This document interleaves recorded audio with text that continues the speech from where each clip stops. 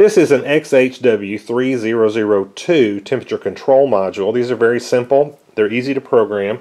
I will link these in the description in case you're interested. These are at this moment they're about $5 or $6 a piece.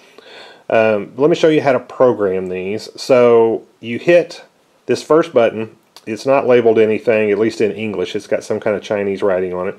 You push this and it says PO. Now PO is the temperature that you want this to turn on at. These are for heating only. They don't do cooling and heating, just heating. So it's the temperature that you want it to come on. So if you want it to come on at say 5 and then turn off at say 10 degrees, then you would set P0 to 5 and P1 to the 10 degrees.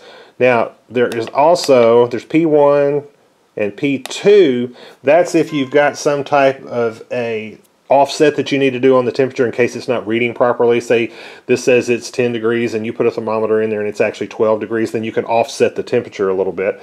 And then there's also P3, and P3 is an on delay time. So what you can do with that is if this thing is kind of flipping on and off because the temperature's hovering right around there, you can tell it to delay. So when it gets down to say that 5 degrees that you want it to come on, you can say, well, when it hits 5, wait a minute and then come on.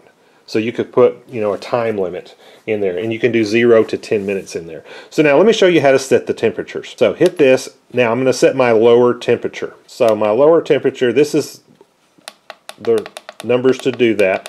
I just push the down arrow, and if you hold it, it'll go faster. I'm going to set it to 1, and then I'm going to go back to this, and I want to set the temperature that I want it to turn off. So I go to P1, and I'm going to set that to 3.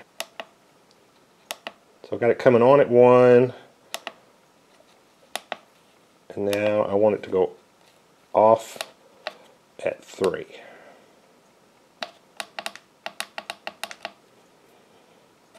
And then you just wait and it'll reset back. And now as you can see, P0 is set to 1 and P1 is set to 3. And that's all there is to programming these. Hope this was interesting to you. Thank you for watching.